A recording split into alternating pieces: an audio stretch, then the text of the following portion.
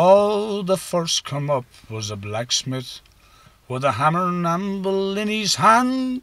He said he'd hammer a new foundation in Mairín from Gippursland. He hammered her until his sides was sick and sore, and after all his labour she laked in the place where she laked before. Oh, the next come up was a saddler, with a needle and thread all in his hand. He said he'd sew a new foundation in Mairín from Gippursland.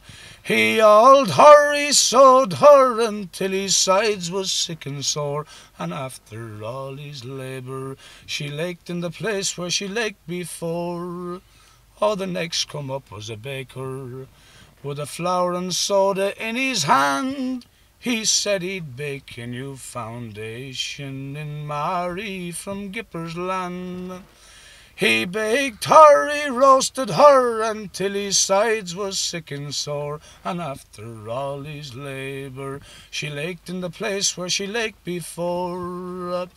Oh, the next come up was a tailor, with a cloth and scissors in his hand. He said he'd cut a new foundation in Mairín from Gippursland. He scissored her, he sewed her until his sides was sick and sore, and after all his labour she laked in the place where she laked before. And the next come up was a big ploughman, with a horse and plough all in his hand. He said he'd plough a new foundation in Mairín from Gippursland. He ploughed her, he harrowed her until his sides was sick and sore, and after all his labour she laked in the place where she laked before. Oh, the next come up was a timberman, with the axe all in his hand. He said he'd axe a new foundation into Mairín from Gippursland. He chopped her, he sawed her until his sides was sick and sore, and after all his labour she laked in the place where she laked before.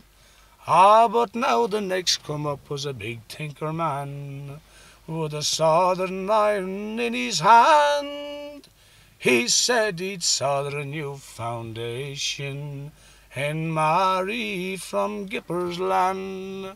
He rosined her, he soldered her until his sides was sick and sore, but after all his labour she never laked in the place where she laked before.